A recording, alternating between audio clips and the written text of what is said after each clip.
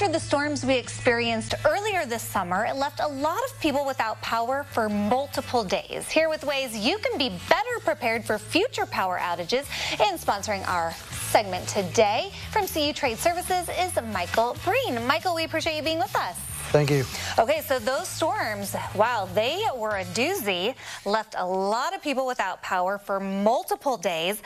Let's talk a little bit about ways we can prevent losing power in the future.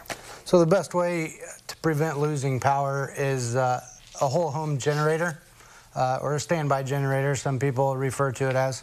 And those generators are actually programmed. They have the electronics in them now to handle the new technology that is in your home.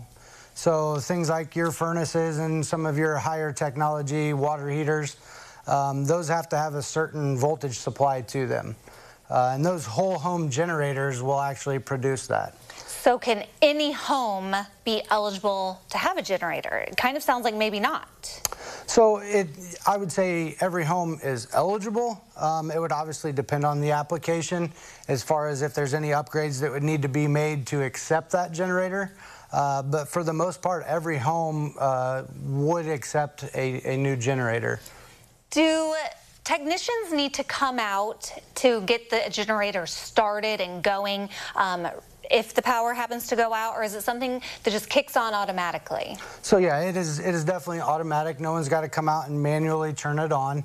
The new generators actually have cycling switches so that once a week that generator will come on, it will run, it reassures the homeowner that everything's working properly. And then when you do lose power, you know, there is the technology inside those now. When it notices that power failure, it can bring on and start supplying power to the home. Yeah, I know a lot of people were very thankful for those, my grandma being one who has a generator. A lot of people, though, did not. So are there any other things that homeowners can do to prepare? And tell me a little bit about your role at CU Trade Services. Yeah, so I mean, as far as preparing for the storms, you know, the best way is with a generator, because your most loss when not having power would probably come by your sump pump not running. You're going to have water damage at that point. So making sure that you have a battery-powered sump pump or a water-powered sump pump that can run without power would be just another way to prepare. Yeah, a lot of people are also concerned about their food in their freezer and their refrigerator going bad and spoiling. So just another thing to consider. Tell me a little bit about what you do there at CU Trade Services. So what I do is I work on a lot of our process, our procedure stuff with our trade services team, but as well as our construction team. So every day we're kind of communicating amongst each other and seeing how we can make our processes and our procedures mesh with our other companies under the roof. So my trades guys who will provide the plumbing, the electric, and the HVAC in a home can work with our construction side, who has also got a restoration side. So from the time that storm hits until we get your home back in working order, CU is with you all along the way. So you kind of sound like the one-stop shop. Absolutely.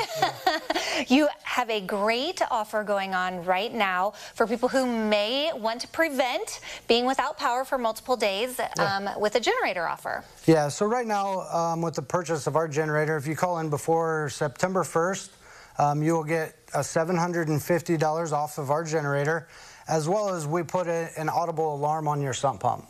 So you're going to get that value off of the generator.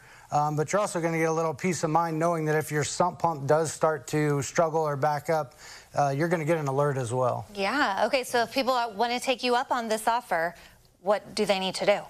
Contact our office immediately, and we'll come out. We'll send out a member of our staff, and they'll assess the situation, like I said, make sure there's no other upgrades that may be needed, and we can get the ball rolling. All right, well, thank you so much. I know that would offer a lot of people some peace of mind knowing in the future they won't have to worry if the power were to go out. So we appreciate you being here today. Thank you. You're welcome. If you want to learn more about the services offered at CU Trade Services and that special offer that you're seeing there on the screen, there's a look at their website, cutradeservices.com, and of course we will connect you to that on our website, CILiving.tv, after today's show. And we sure do thank CU Trade Services for sponsoring our CI Home segment today.